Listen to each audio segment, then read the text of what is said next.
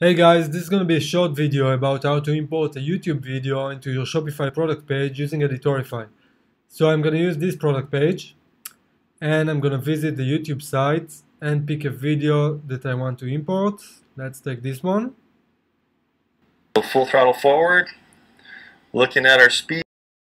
Okay, so after selecting the video, just click on the Editorify extension icon. Select the video you would like to import and scroll down and select the Shopify product you would like to import the video to. So that's my product and import now. Click on the view link to view the product page.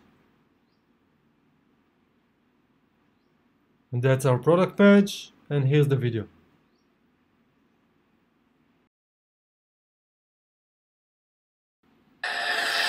And let's do like a let off full throttle. Okay, now in case you want to remove the video from the product page, visit the Shopify product page in edit mode.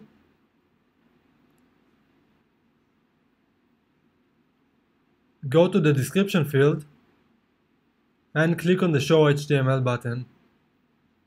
Now select the iframe tag, just like that, and remove it.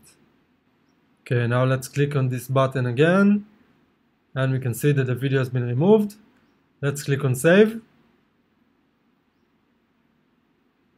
Now let's visit the product page again and refresh it. And the video has been removed.